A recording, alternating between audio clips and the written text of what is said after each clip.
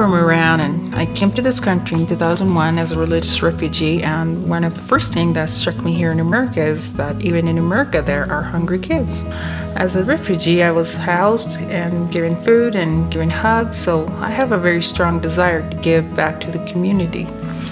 We started our food pantry out of a small closet here at St. James Episcopal Church. We fed 9 families. Now we serve more than 483 families on any given day. We once had a mother who had 3 children. They were all living in a car for a year and a half. Her husband had died, and she had been diagnosed with a cancer. Her kids changed their clothes every morning before school in the 7-Eleven bathroom. Now 2 of these kids are in college, and the mother is now in a home and is working.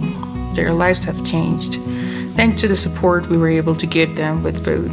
I'm happy that we can provide the food, but I'm sad that there is a need like this. I would dance, and it would be the happiest day of my life if someday there's no need for the children to go to bed with a hungry stomach.